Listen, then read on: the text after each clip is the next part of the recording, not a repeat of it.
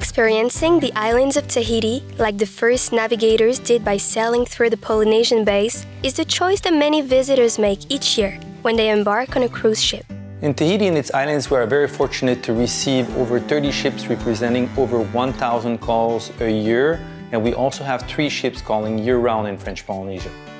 So for a listing of all available products, locally, first of all, Tahiti Cruise Club has a website which registers all the cruise ships that are calling French Polynesia. And at a worldwide level, we have CLIA, which is the Cruise Lines International Association, which has all the programs for all the cruise ships year-round.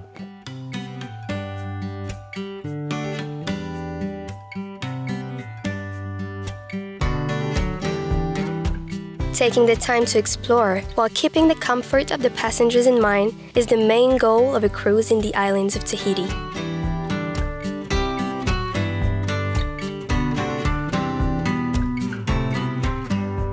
When you're heading from Tahiti to the Marquesas, it's a 3.5-hour flight. So by doing a cruise in our waters, you have 10 days, usually between 7 to 10 days in our waters. You're able to visit all those islands which are hard to reach by a plane. So they really have a chance to experience islands that even some locals have never experienced because it's so far away and so hard to reach.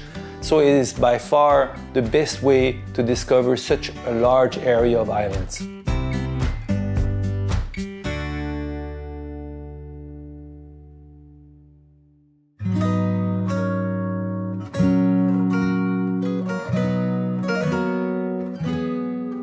"118 islands, divided into 5 archipelagos over an area as large as Europe. The islands of Tahiti offers a variety of playgrounds for all types of visitors."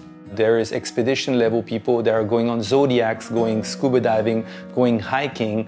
Now there's other passengers who are maybe less expedition type or more the regular cruisers which will go on the 4x4, discover our islands. Yeah, we have a diversity of between land and water, which obviously is pristine waters, and also we have land experience for all our guests. To ensure the protection of this environment, which is so dear to the population and to visitors, restrictions are in place in order to avoid disturbing the peacefulness of the islands of Tahiti. Sustainability is a big issue right now, and we also make sure that that is taken into consideration for French Polynesia. First of all, we don't have big ships. We make sure that the ships calling our islands is catered to that island. So that means if it's a small population, we're not going to bring a 3,000 passenger ship to a small island.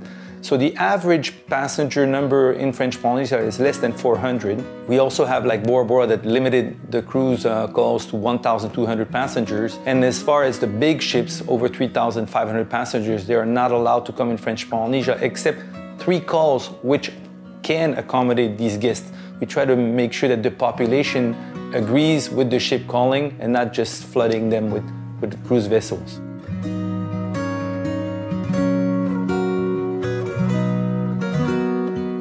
Its untouched lands, its endless beaches, and its pristine ocean makes the islands of Tahiti a unique destination for cruising. French Polynesia is different from all other destinations because, first of all, we're in the middle of the Polynesian Triangle. It's still a very pristine environment with a lot of destinations. We have over 118 islands, and our cruise ships are right now calling only 10 regularly. So there's a lot to discover, a lot of very pristine, and everybody's looking for that special place, and I'm sure we have that special place for your clients.